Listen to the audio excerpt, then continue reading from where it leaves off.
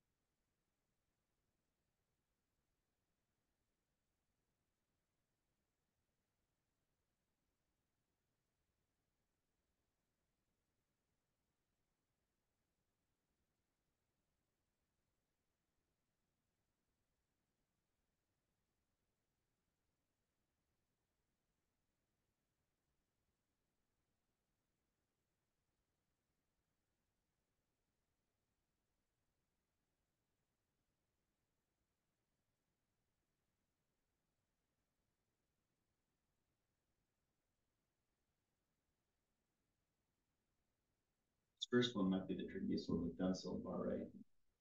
Because you have chlorine showing up in two different products.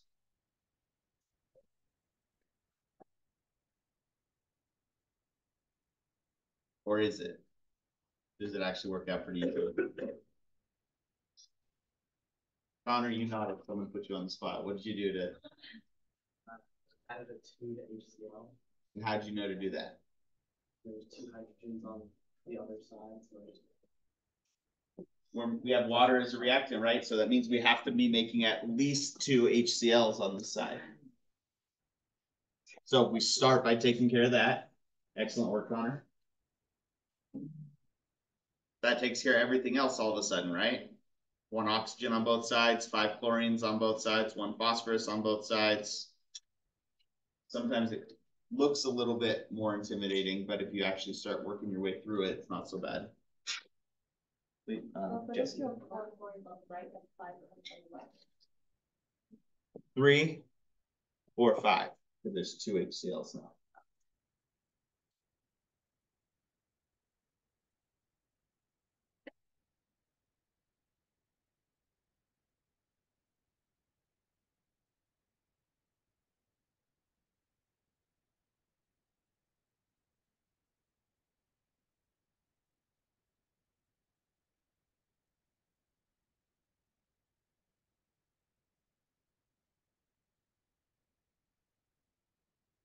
So this is actually kind of a fun reaction.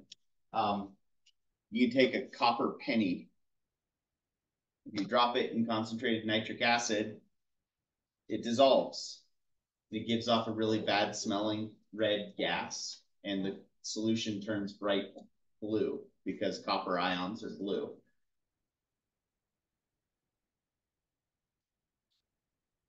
How are we going to balance this though?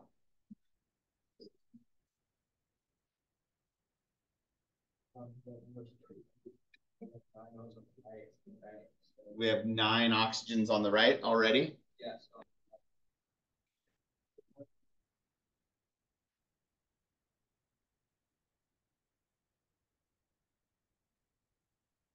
Yeah.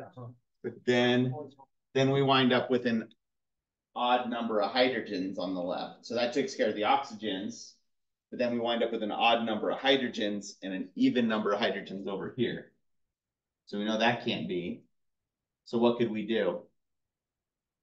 What did we do with the oxygen in the combustion reactions, right? When we had the odd even issue, we doubled everything, right? So if we double this to a 6, that's going to mean, and then we're going to try doubling everything with an oxygen in it, I guess. I don't know what. Okay, so we have to have a 3 here. Then, right?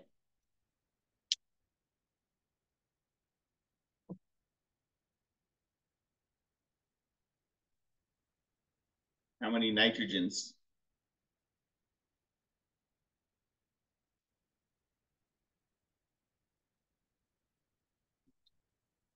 We've got, where do we go from here? We're not there yet for sure, right? Hydrogens are taken care of. Oxygens are not yet. I guess we didn't finish doubling these other things, but let's count oxygens first. 18 oxygens here. 3 times 2 is 6, 7, 8, 9, 10, 11. So that's not going to work. Or at least not as it is.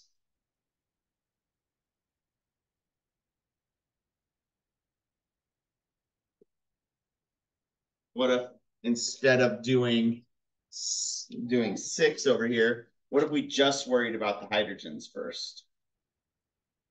What if we just did that? Now all of a sudden we've got, and that can't work either. Why not? Nitrogens too, right? So we also have the nitrogens, although we can just put, there's at least 3 nitrogens over here. So we've got to have at least 3 here. So 1 didn't work, 2 didn't work. 6 might have worked, but it looked really complicated. So 3 is not going to work because we got the odd number of hydrogens again. So let's try 4 and see what 4 does. We do 4. Get a 2 there. What if we just made up the difference in the nitrogens by putting a 2 there?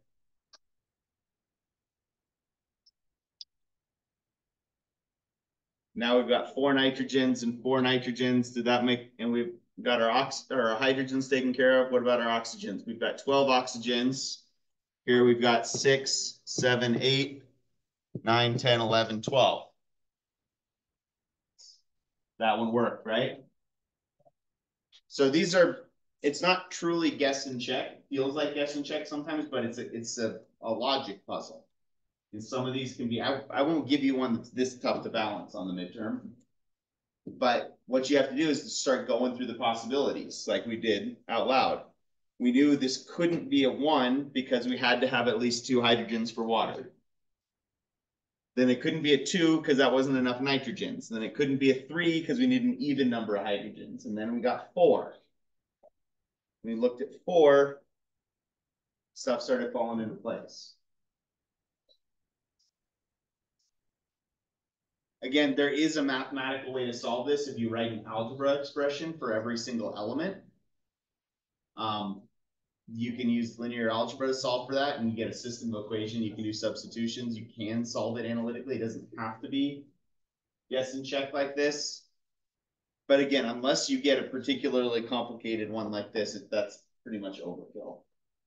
Almost, actually, I think I can say with certainty, I have never in my career as a student or as a working chemist or as a teacher felt the need to use a system of equations to balance a reaction. That's never once come up for me personally. The math teachers at the college keep asking me for good, complicated reactions so that they can teach it as linear algebra actually has a practical use. And I don't have a good example because it just doesn't come up that much.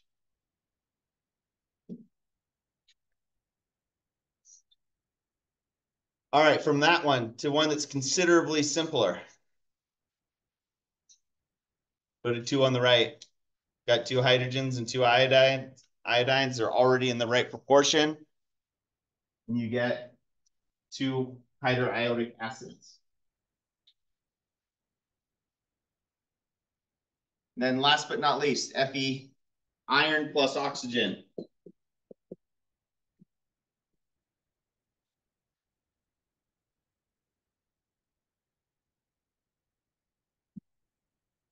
Odd number of oxygens over here, right? So we got to start by doing a 2 there at least. And then that means we need a 3 here. Now oxygens are accounted for. And add however many hydrogens we want. What reaction is this? Anybody know? Oxidation of of iron. This is iron rusting. So when you leave your cheap metal objects out all winter in the backyard, maybe that's less you and more just my kids that leave random crap in the backyard under the snow all winter, and we come back and it's all rusted out. That's what's going on. All right, any questions on balancing? Easy enough as long as I don't give you a tricky one, right?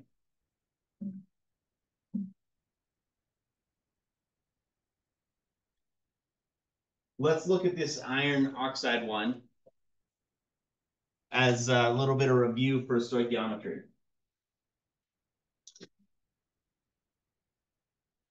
And I'll rewrite it up so we have room to work here. 4Fe plus 3O2 goes to 2 iron 3 oxide.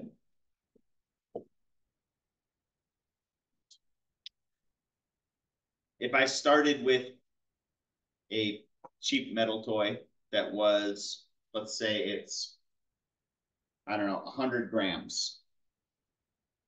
100.0 grams. And it completely rusts over the course of the winter. How much is that object going to weigh in the springtime when it's fully rusted? All the iron is converted to iron 3 oxide. In other words, 100 grams of iron oxidizes, how many grams of iron oxide can be produced? No. Remember the acetylene example? It's not always, we are bound by conservation of mass, but we've got the mass of oxygen reacting too, right? So our total mass is gonna, at the end, is gonna be the mass of the iron and the mass of the oxygen that reacts. So it won't be the same amount. It'll be the same number of moles of iron before and after, but it won't be 100 grams. How do we go about doing this? Find the amount of grams of oxygen, then we can just add them up. That's one way to do it. We're going to do it that way, though. There's a shortcut. If we just figure out how many moles of iron we start with, we can figure out how many moles of iron 3 oxide we're going to make, because it's going to be in that 2-to-1 ratio, right? And if we know how many moles of iron 3 oxide we make, we can just use the molecular weight to get to grams. So our roadmap is going to be grams of iron to moles of iron. Once we know how many moles of iron we have, we can say, okay, every time 4 moles of iron reacts, it makes 2 moles of product.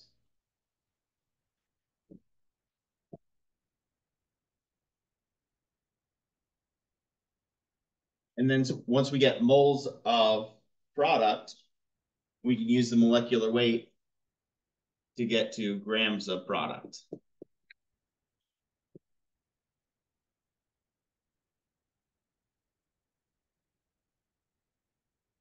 Which step here is stoichiometry? We're going to use that word. Only one of these steps is. This step right here, where we use that mole to mole ratio.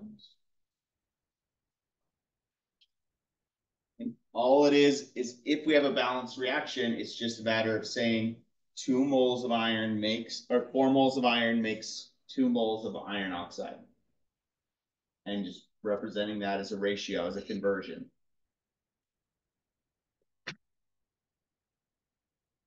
What are we using for this first step?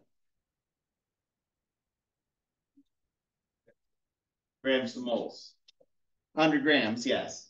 And then we're going to say grams to moles. So we say, okay, if we have 100.0 grams of iron, every, I think it's, is it 55.45? 845.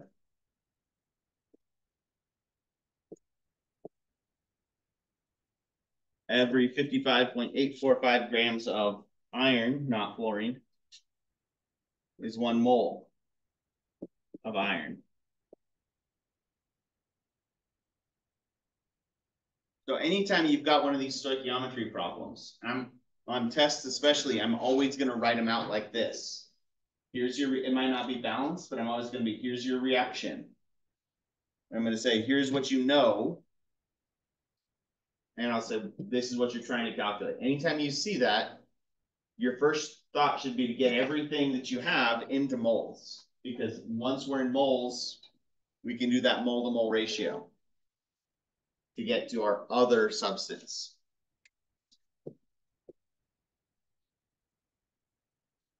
So what's the next thing I'm going to write here?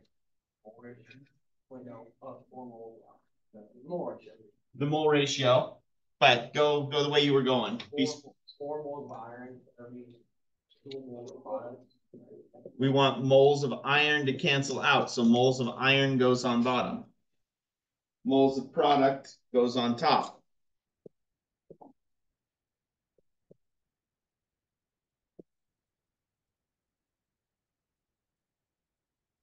And then we're just going to use the molar mass of our product to do our last step.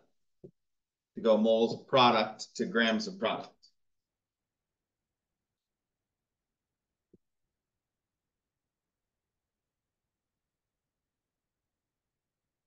Right, so it'd be like 165.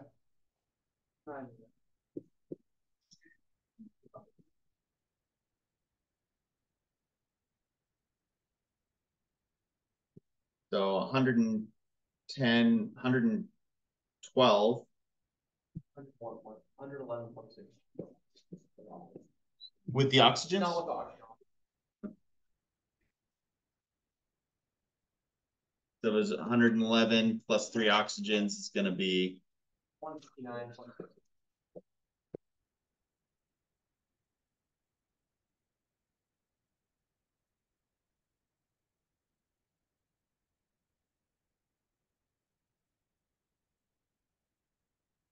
So final answer.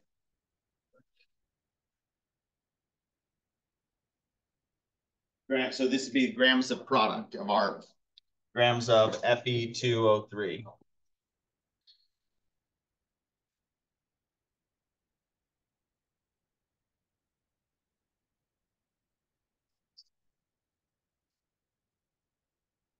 And that's just, yeah, 2 times the mass of iron plus 3 times the mass of oxygen.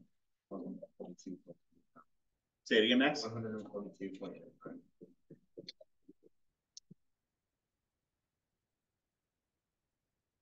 So it seems a little contradictory, but that our iron toy that we left in the snow all winter that rusted actually gains mass over the course of the winter because it's picking up oxygen from the atmosphere, right? We don't think about gases as having mass because they're a gas. They're so much less dense than everything we're used to dealing with. It's a solid or liquid. But we're adding oxygen atoms in there. All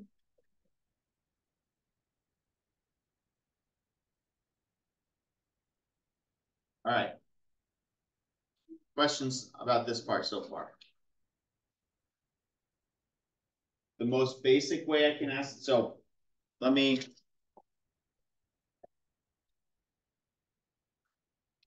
pull up the practice test real quick because I'll show you exactly how this is going to look on the test.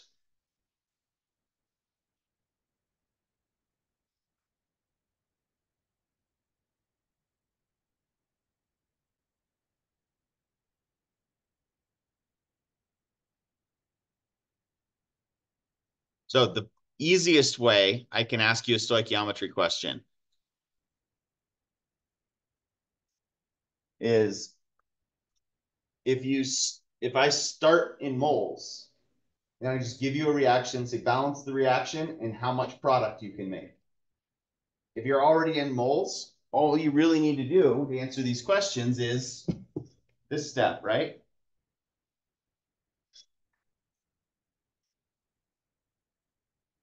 There's so question 7 is definitely going to be a moles to moles stoichiometry question. Where I give you moles, you tell me how many moles of product you're going to make. 8 or 9 are going to be a little bit more interesting because I'll do something like give you a mass. If you know the mass, you have to tell me the mass of product. Right? That's what we just did here. What did we assume in this problem?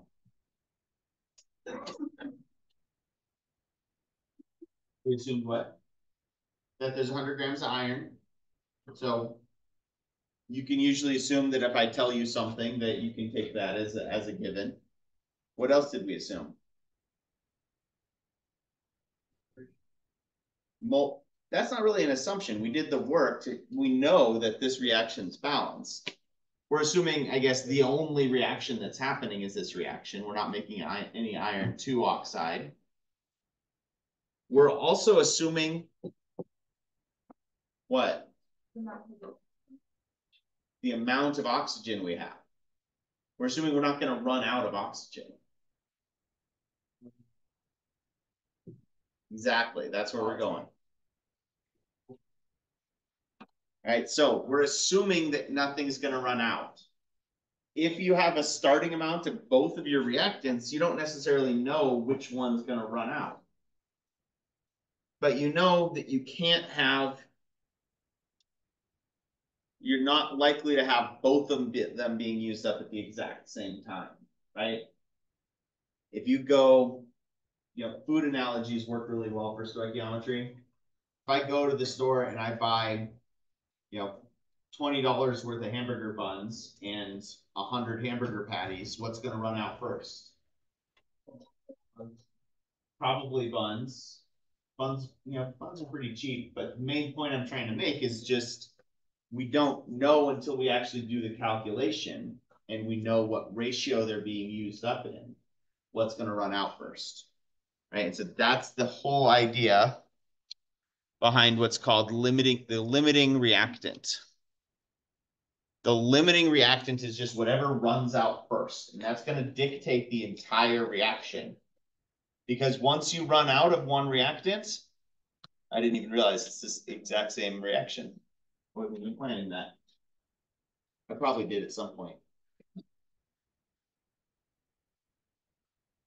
Whatever's running out dictates the entire reaction, because once you run out of one of your ingredients, you can't make hamburgers anymore, right? It doesn't matter whether I run out of buns or hamburger patties. Once I run out of one of them, I can't make hamburgers. So whatever runs out first is going to dictate the rest of the reaction.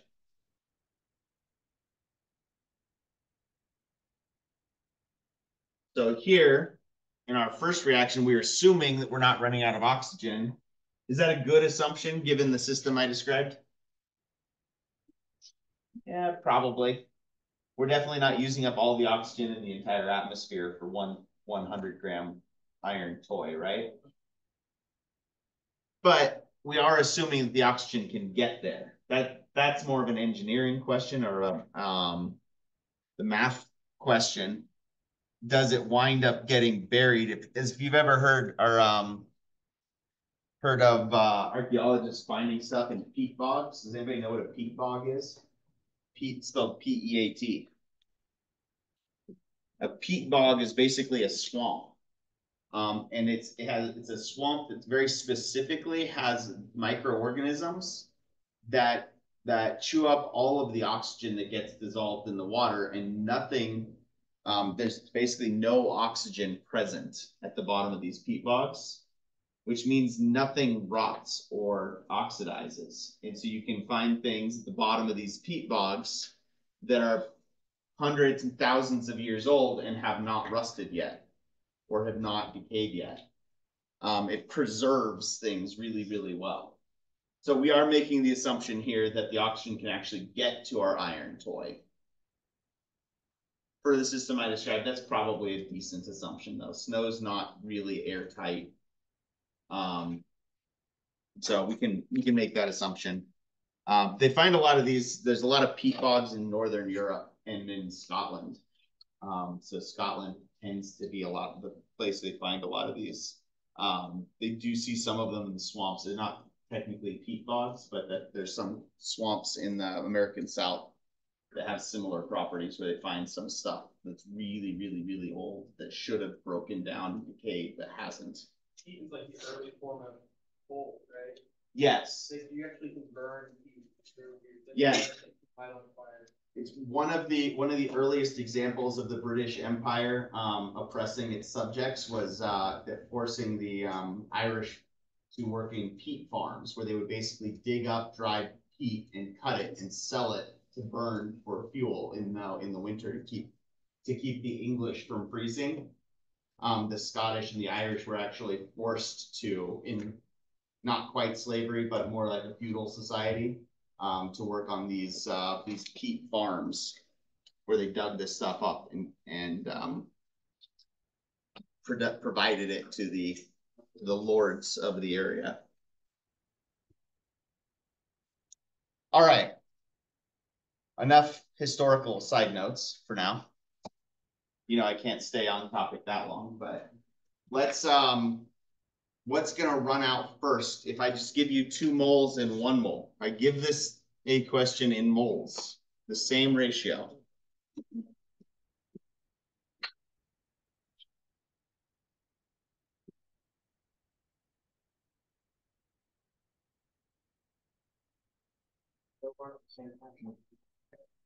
They're gonna both get used at the same time.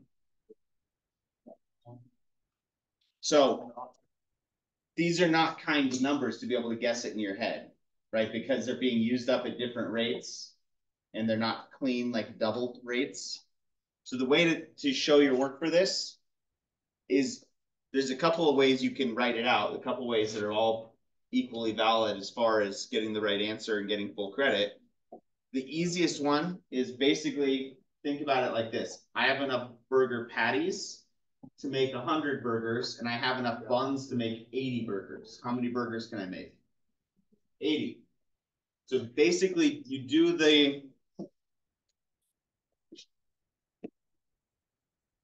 calculations to figure out how much product you can make with each of these. And they're not going to be the same number.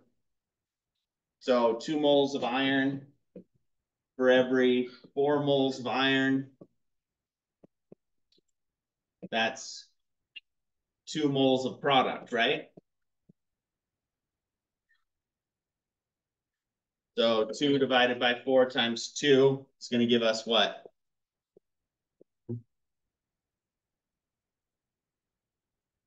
1.0 moles of product. Then we do the same thing with the oxygen. 1.0 moles of oxygen. And for every 3 moles of oxygen, it's 2 moles of product.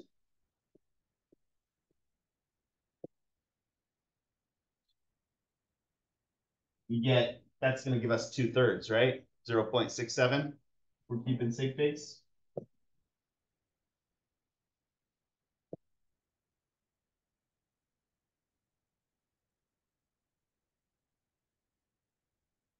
So what's running out first?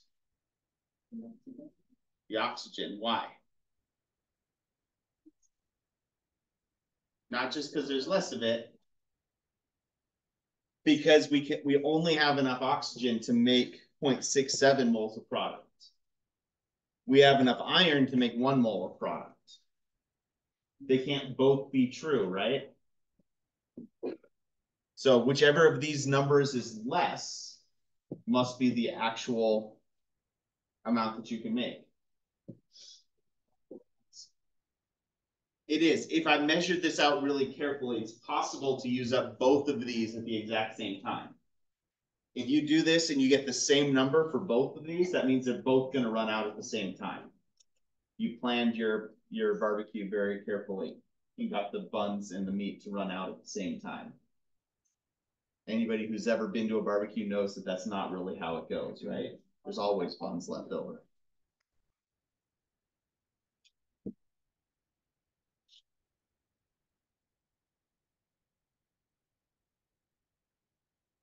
All right, does that way make sense?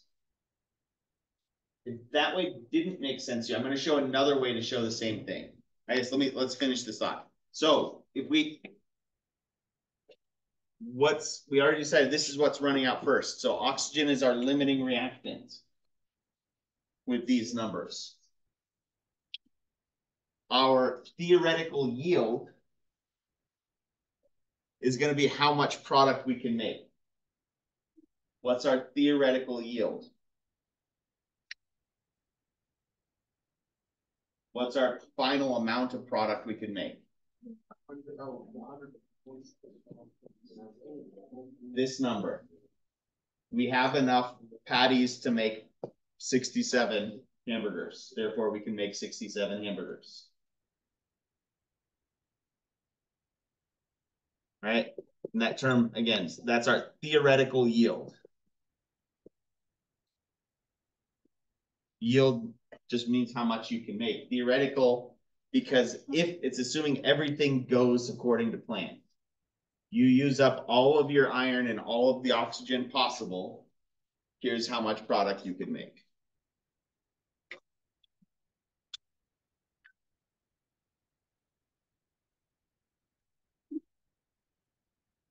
All right. So here's the other way of figuring out your limiting reactant. If the first way did not make as much sense to you, this might make more sense. Basically, instead of figuring out how many hamburgers we can make, we're going to use these molar ratios to figure out how much, if we have 20 patties, how many buns does that use? So instead of looking at how much product we can make, we're going to use our mole ratio to compare reactant to reactant. So instead of saying 4 moles of iron makes 2 moles of product, we're going to say for every 4 moles of iron, that's 3 moles of oxygen used.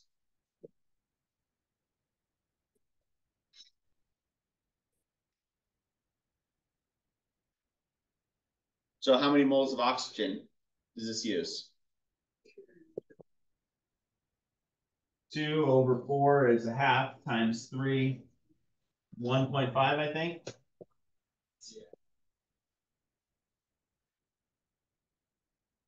So if I used up all of my iron, it would use up 1.5 moles of oxygen.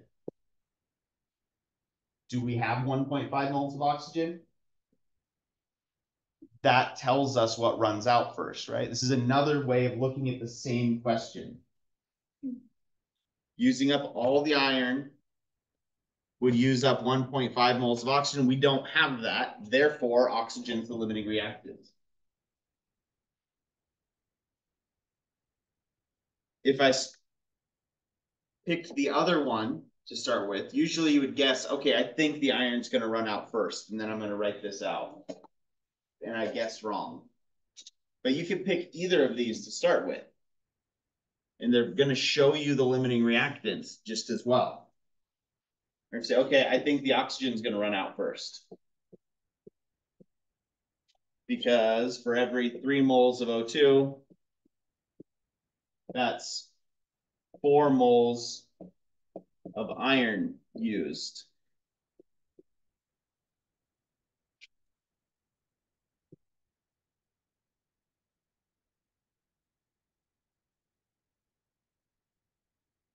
So we're keeping accurate sig figs, 1.3 moles of iron used. Do we have 1.3 moles of iron? Yeah, we have 2 moles of iron. So this is showing us the exact same thing. Using up all of the oxygen is going to have leftover iron. right? The reason that this is useful to be able to think about this in multiple ways is because there's a lot of different molar ratios we can write out, right? And they're all going to tell us different things. Landon? Exactly. That's the next slide is how much excess reactants is left over. Well, using up all the oxygen means 1.3 moles of iron were used. We started with 2.0 moles of iron initially. So 0.7 moles of iron in excess. Excess just means left over, right?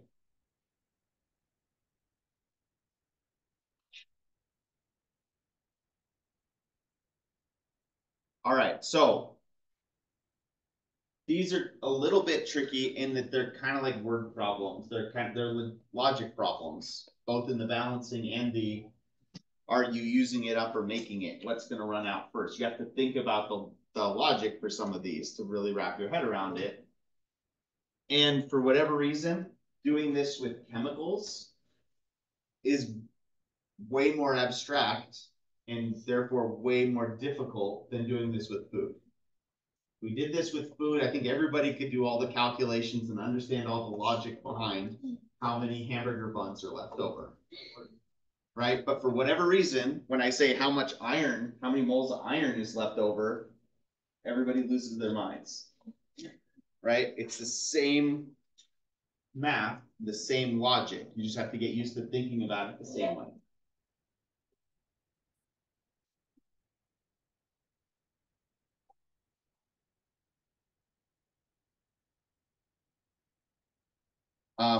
Just because there's probably some places in the slides, and I will probably write it on the board at some point, using 6 whole letters for excess is way too inefficient for chemists.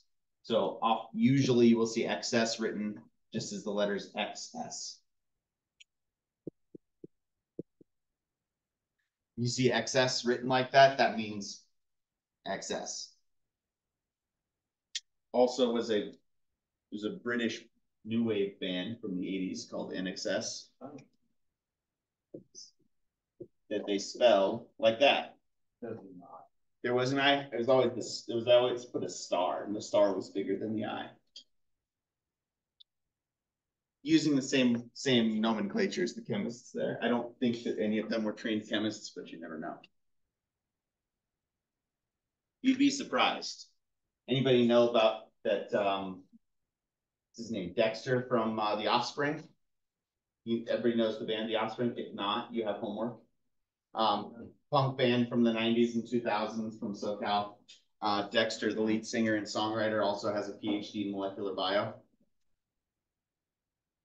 A lot of good punk bands have their frontmen actually have advanced degrees. Brian May from Queen. Brian May from Queen has a PhD in astrophysics. The guy from Bad Religion has a PhD in econ. Turns out if you're smart and driven enough to become famous playing music, you're also probably smart and driven enough to become, get advanced degrees as well, if you so choose. Then again, on the other hand, you get Keith Richards, who has a PhD in drugs.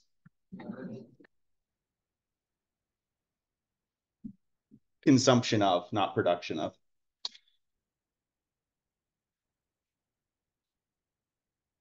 All right, last piece here.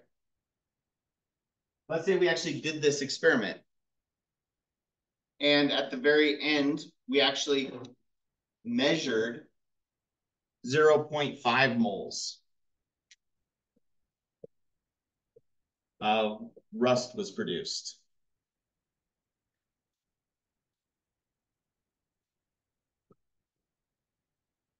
What's the percent yield?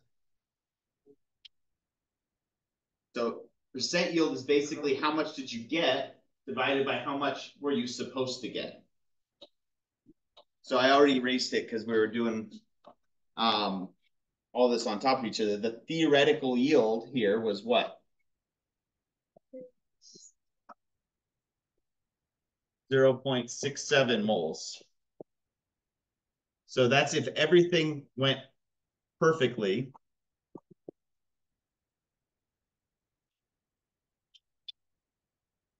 We would get 0.67 moles of rust.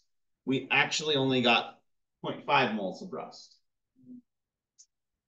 What's our percent yield? The part divided by the total times 100. But percentage is always, and I'll say that again, because this is a little bit of a specific case. Percentage in general is always part over total times 100. In terms of yield, percent yield, it's the actual yield. What did you actually get over the theoretical yield times 100. So this is actually really similar to your grade. Your grade in the class is how many points did you actually get divided by how many points could you have gotten times 100, right? Percent yield is just like a grade. So here's our actual divided by our theoretical times 100.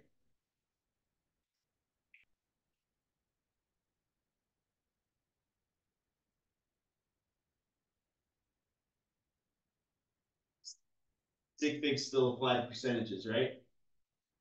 So 2 sig figs and 2 sig figs. The 100 is exact. So 75%.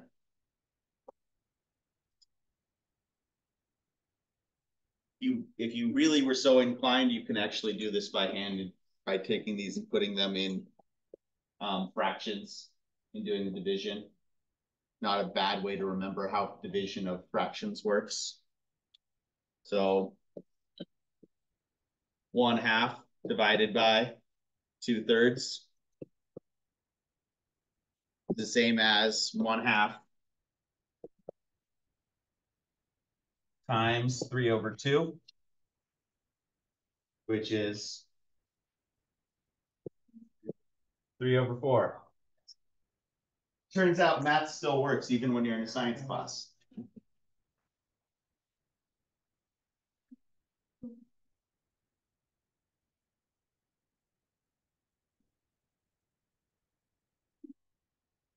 All right, so doing all of those together is what's called a reaction study. Here's your reaction. Here's your initial amounts of everything. Here's your actual yield. Calculate all of these relevant numbers. What's going to run out first? How much is of your leftover, of your excess is going to be left over? How much product could you make? What's your percent yield? It's a lot of steps. Each of them is its own problem, really, right? They're all related. So don't get too bogged down and figure out. Just start with figure out what's going to run out first. Once you know what's going to run out first, you can figure out what's left over and theoretical yield. All right.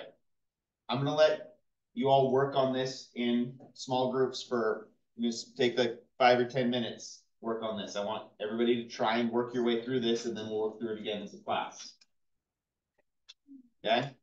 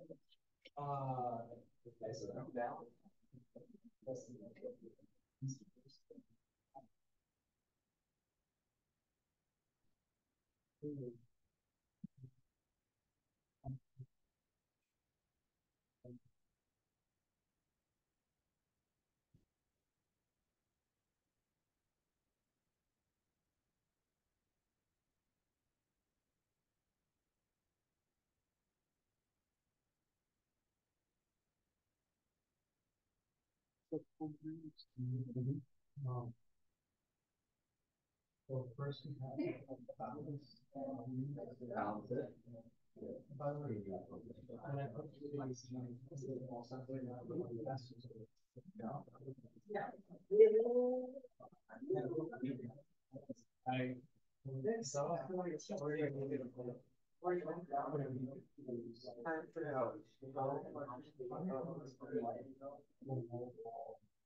So, if you, and that's the best place to start with this, right? Like I said, when you get one of these problems, first thing you want to do is start getting all those grams, just put them in moles. Oh, so we invert those. Yeah, so take 0.72 grams of zinc, figure out how many moles of zinc.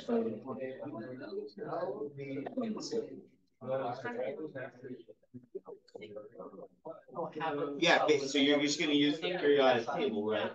Because zinc has a molecular weight 65.38 over there, right? So that means that you know if you have 0.72 grams for every 65 grams, that's 1 mole of zinc. That's how we're gonna get everything into moles. Just start by using the molecular weight. Right, and then you can say, okay, well, 1.42 grams of silver for every. And silver is 100. Right. Exactly. And then you can do the same thing if it's more than one thing in the compound. You're just going to add all the pieces together. So if silver is 107, whatever grams, you're going to say, okay, 2 times 107 plus a mass of oxygen is going to be what you're going to use for the bottom part. So since there's two silver, exactly. So we're going to take all of the pieces, making it two. Exactly. So because for every 1 mole of this whole compound, we have 2 moles of silver and 1 oxygen. So we just take all the pieces. So that's 1 mole, 3 moles,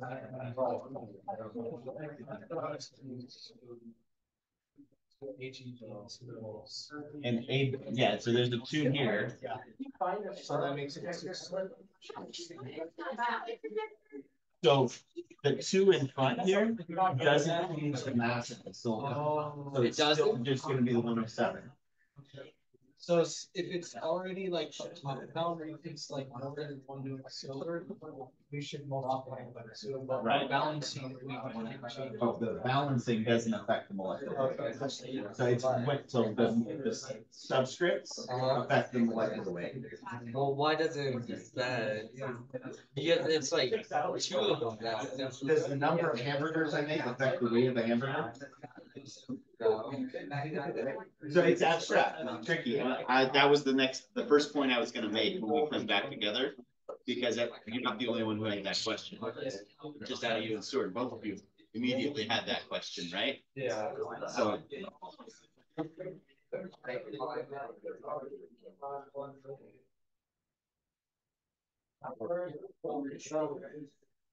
What's the first you said something like maybe say like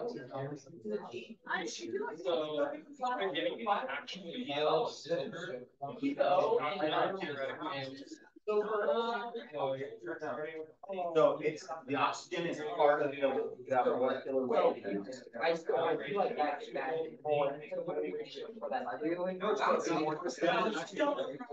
The only 2 that we need.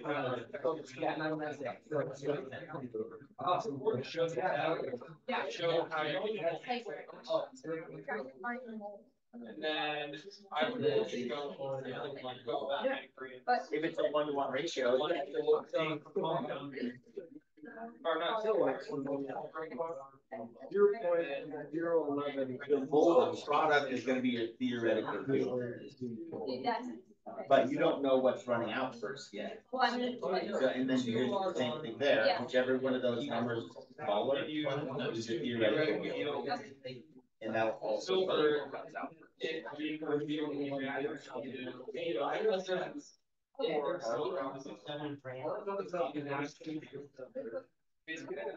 Those steps. Okay. I just am. I just am. Never give up on the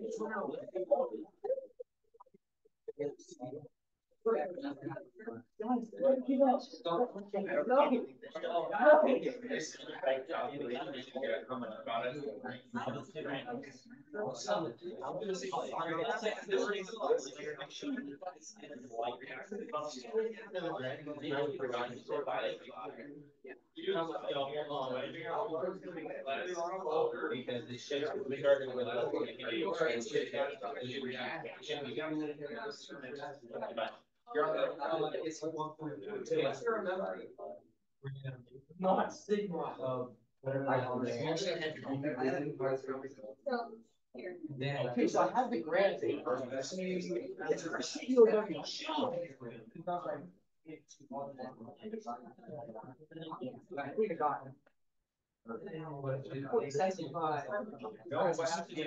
What? Would you do yourself? Oh, I don't know.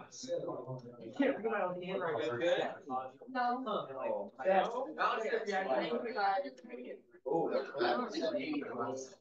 I'm still in my call.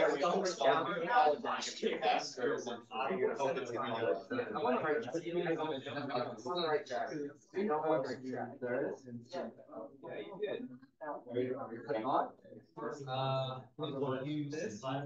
Because it's different. I got you. Oh my God. Because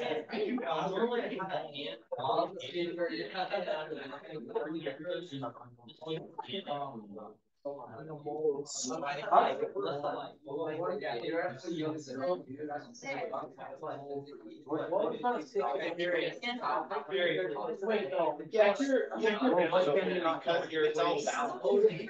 Then we know that, okay, if I know. Okay. That's gonna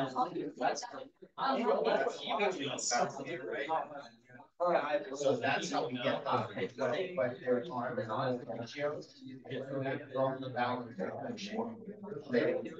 one more.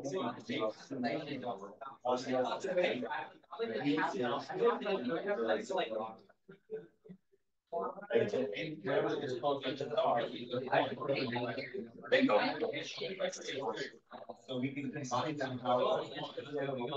No, stop. Give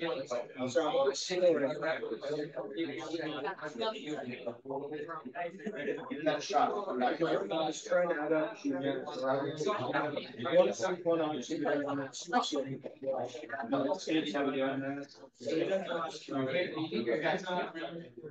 So, first step with any of these. Yeah. Balance it. So it's just, next thing to do is, okay, Rams makes it harder to figure out.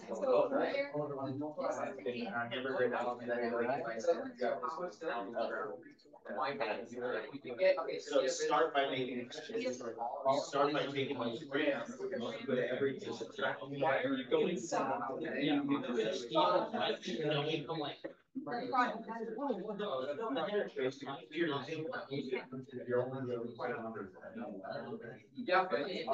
by that.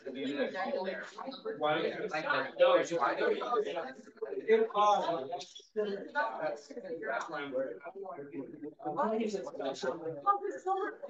Parker, how you doing?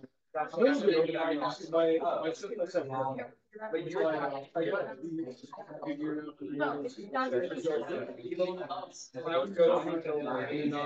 of this has a big mess for you.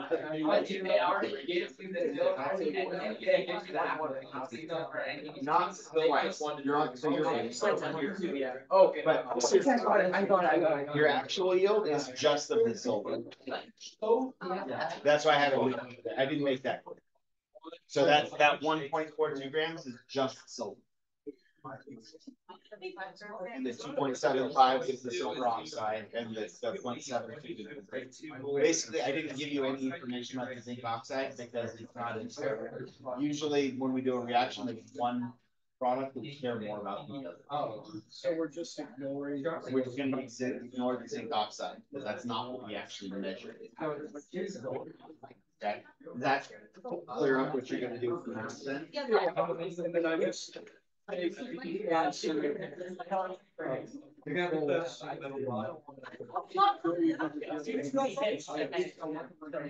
Two square figuring out.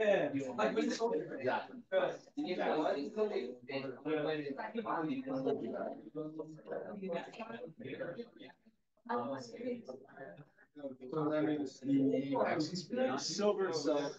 Okay. Favorable more ratios.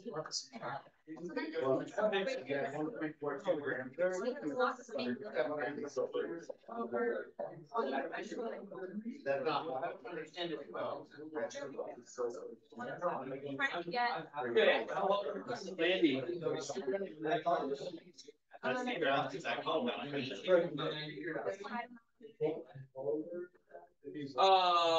Well, you got from brands. Now Not as well, 1 mole of silver oxide makes silver. I'm just gonna use on canvas. I'll print you all copies tomorrow. You have your. Oh, so start the test. Also, that's our question. You told me it was a test. Yeah, I know. That's right, that's great. That's,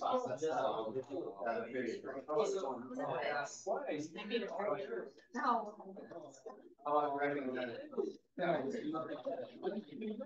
leave it for now. No, I don't. What? I don't think it's higher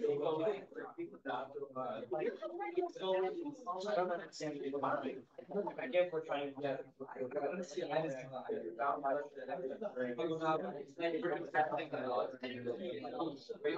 don't specify. So don't make me bring up my cheat sandwich. Yeah, she brought it up.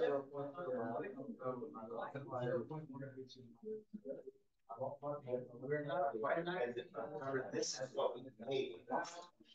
This is what we need. So how do you know how much the other one? You know what that is. So you can look at it in terms of how do you know that you got to use stuff first? You got to do yeah, 2.5 grams. This. So how much?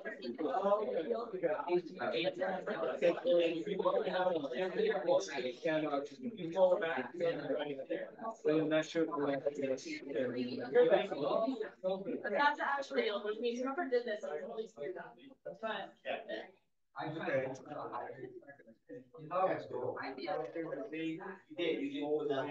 What? Basically, all of hydrate is. Yeah. Okay. That have not very slow. There's still mold and reactive, right? Yeah, so you could write this above. You want it, you can just kind of keep it straight. It's 0.01 mold per day, 0.029. It's fine, but you're not done yet. So far, you're good. What are you gonna do next? How would you?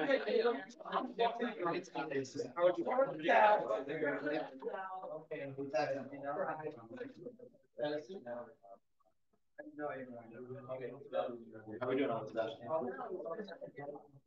Oh.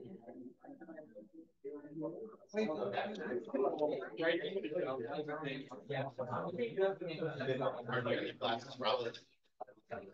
Okay. So hazard being 43. Okay, so you. 0.1 mold. I want to know if I that many mold can take.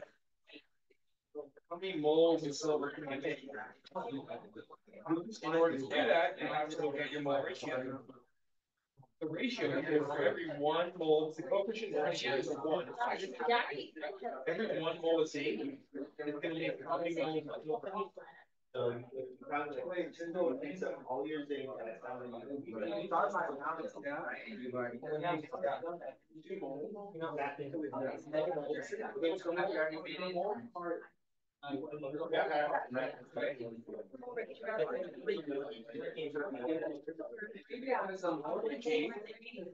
Your moles are taken off. Okay, you're gonna do the same exact thing now, but instead you're gonna look at your silver. Like you have 0.029 moles of silver. Okay, and the ratio between silver oxide and silver. Wait a minute, I know how to. Oh, yeah. Right?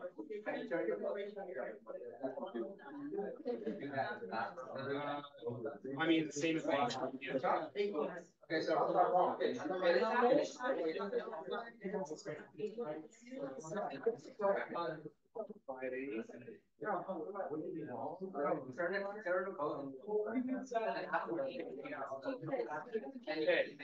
what does this mean? With this much zinc, you can get this much silver. And with this much silver oxide, you can make this much silver. So, which one makes less silver? Therefore, your zinc is your limiting reactant. Zinc is your limiting reactant because it makes less silver. So that takes care of the first one. Which one's going to be your excess reactant? Yeah, your silver oxide. Make sure you're ready. Right now, you'll get All right, everybody. that's your excess. Flash your seats again. Let's start working through this. We got Theoretical yield. Let's figure out where. Theoretical yield. If I would convert this to grams, and convert 0.02 to moles.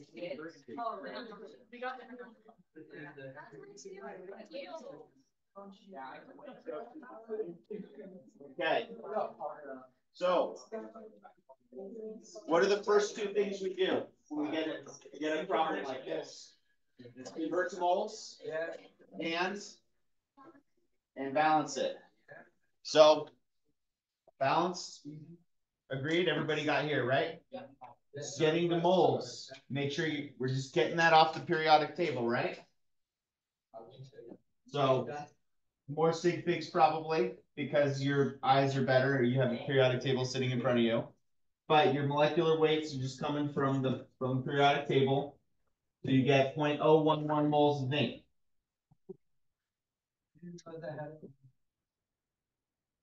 How many moles of the silver oxide do we get? I think the molecular weight's about 232.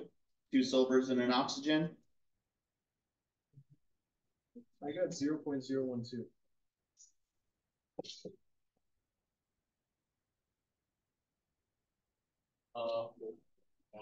Right, 2.75 divided by 232. 231.73. Yes, so far I'm on track.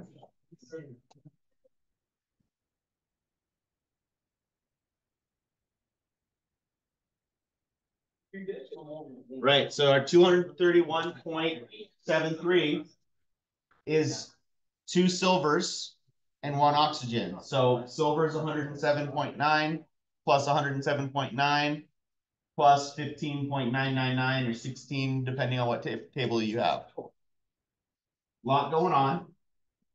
But at the very least, we can start by getting rid of grams, so we don't need to think in grams anymore. That's going to make life easier. What do we get for our final number for silver? 1.42 divided by 107.9 is 0.13. 0.013? Yeah. Oh, no, yeah.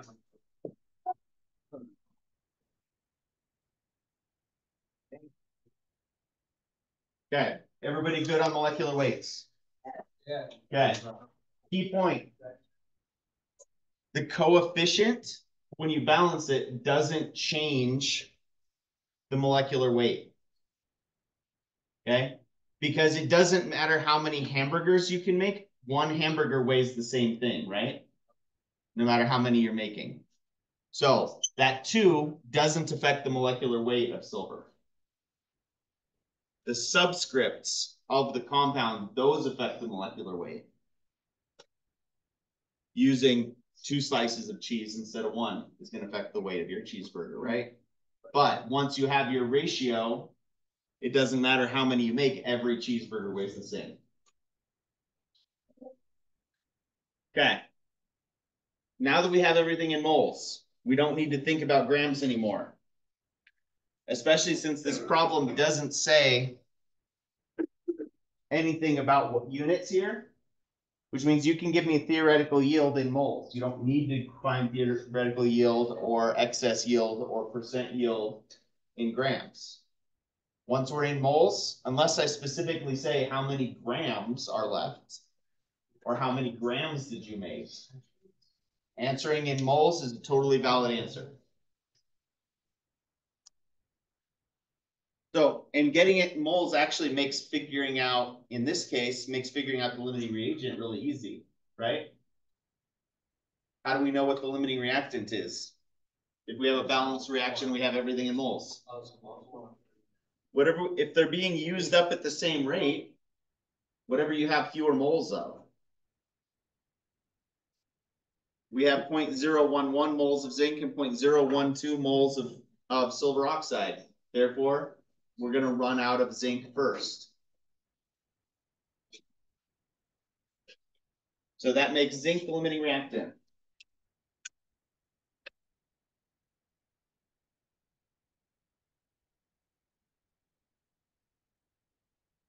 Also makes excess reactant pretty easy too, right?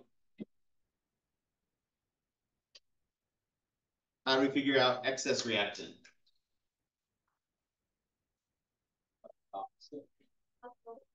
Whatever's going to be left over, right? We're using up all of our zinc, and we're going to have a little bit of this left over. So, and the way we can show our work for that is, okay, if we have 0.011 moles of zinc, every time we use up 1 mole of zinc, we're going to use up 1 mole of silver oxide.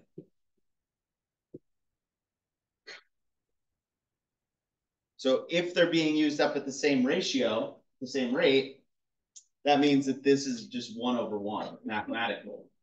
Landon? Because we wind up with both of these being, when we put them in moles, and when our balanced reaction, we look at our balanced reaction, everything has a 1 in front of it except for our silver, right?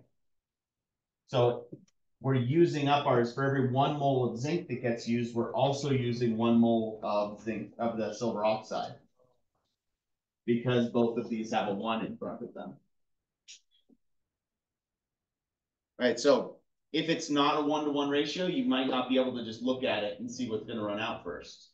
If that's the case, you just do this. You use those molar ratios to figure out what's going to be used up.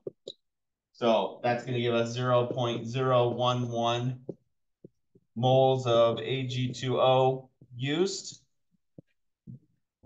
We have more than that.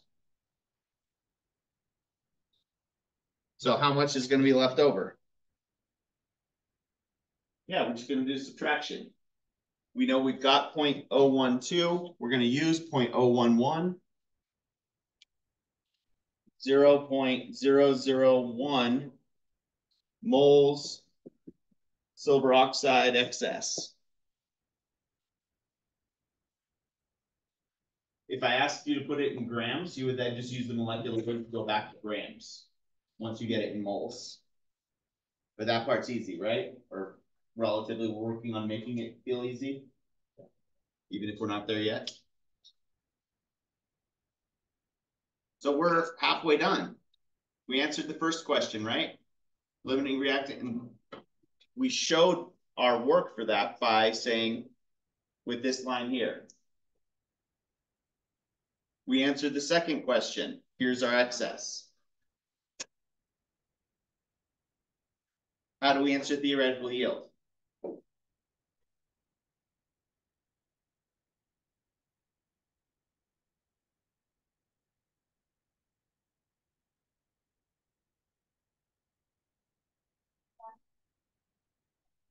If everything went perfectly, right? That's why we call it the theoretical yield. If we use up all of our zinc and everything goes perfectly, we can say, okay, 0.011 moles of zinc, And for every 1 mole of zinc, that's 2 moles of silver.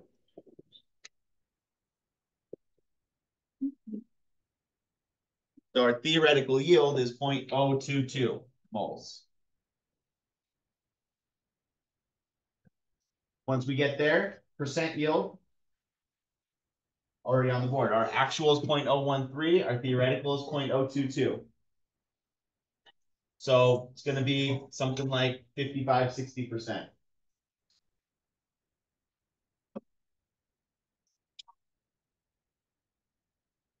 All right, more practice on this to come. I know that this one felt rough because this is the first one where I gave you all of this as just a blank sheet of paper. More practice to come. We laid the groundwork. We put in the work. It's not that it was easy. It's just that you've already put in the effort. And that makes it feel a little bit easier.